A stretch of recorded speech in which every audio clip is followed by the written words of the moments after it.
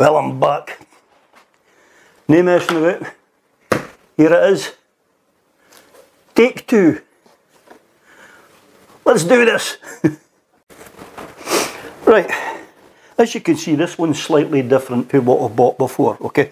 Because this is actually G-Tech A20. So this is basically the next model up. As you can see, it wasn't too hard. But here's something I've found very interesting. When I was moving the plate, keep your eyes on the power screen.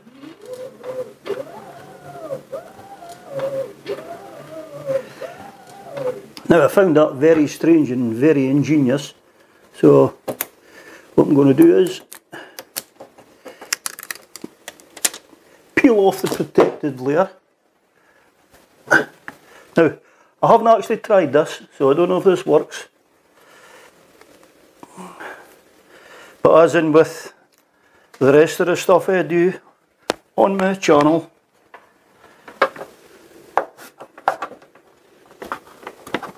okay, now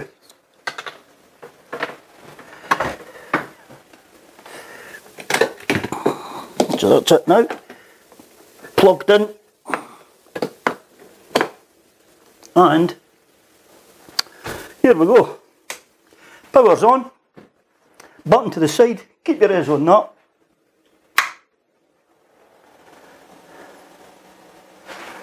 Yes!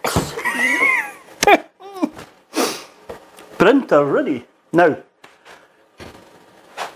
I've actually got quite a few things to do here because going by the booklet, alright, on the printing stage now, I've now got to go and do the X, the Y, Z, Z axis, and I don't think you're interested in that, so we'll skip this bit and I'll go and have this done now and then I'll come back. Okay, so we've got the donkey work done now and I'm working on this bit down here.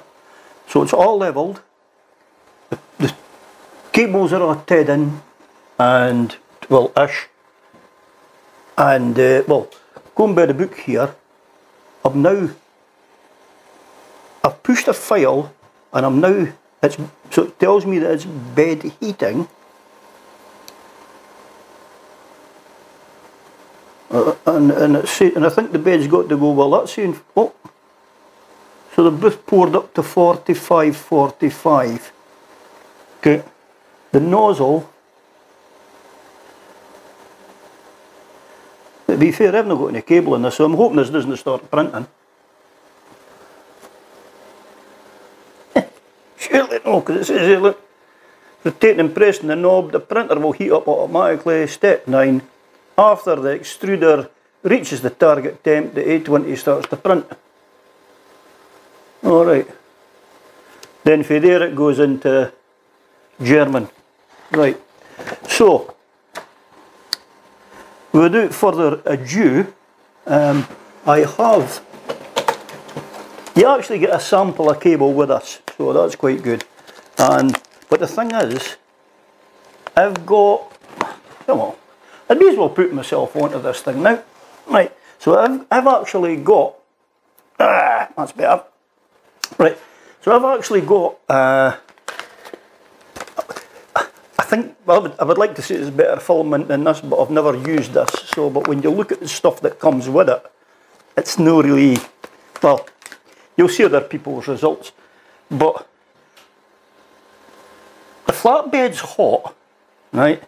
It's at temperature, and it's E1 heating, and it's now at 200 degrees. So it's shown me the nozzle. Oh, oh, oh, oh, oh.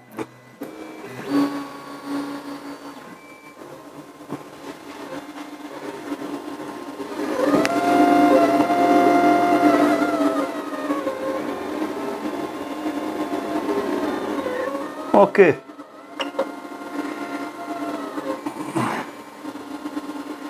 Stop print. Print aborted.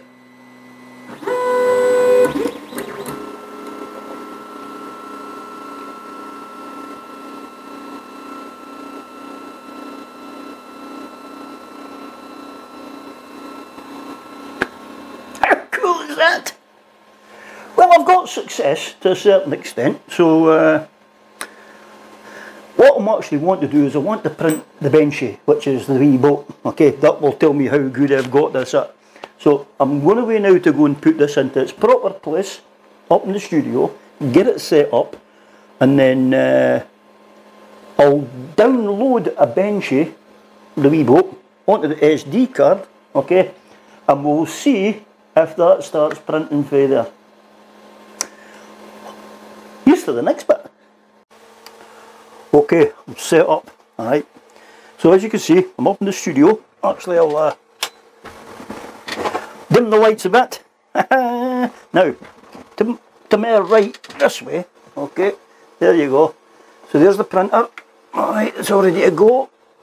It's the card's inserted, alright. So, here's what I'm away to do now. I've also got the Osmo Pocket ready, okay. So that's going to do the hyperlapse thing for us, alright? So, let's make this work. So the first thing is, the card's inserted now, so I print from an SD, go into it, and there you go. Now I'll go into it in another room, but you can't just take an STL file, you've got to create a G code. So I've done all that, so I'll now print for the G code. Alright, now on the thing that it creates it, alright, Cura was the program that I used.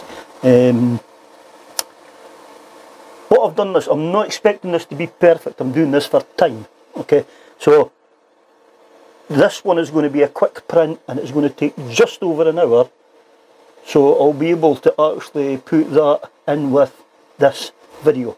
So the whole lot is going to come, so you're actually getting to see today from start to finish. So, without further ado, let's print.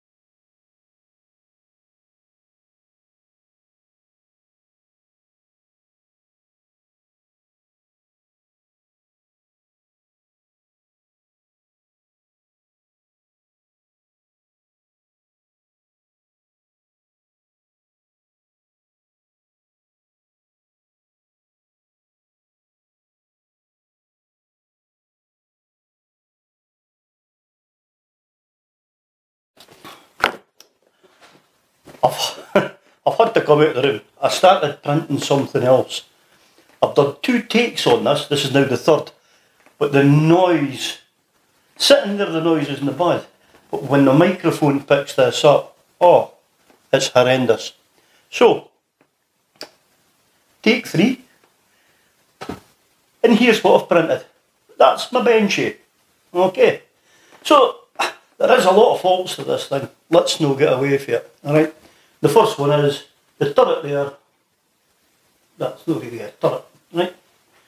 Secondly, if you look inside, so like see here, right, you'll see even like a sponge effect up here as well, and even on the roof.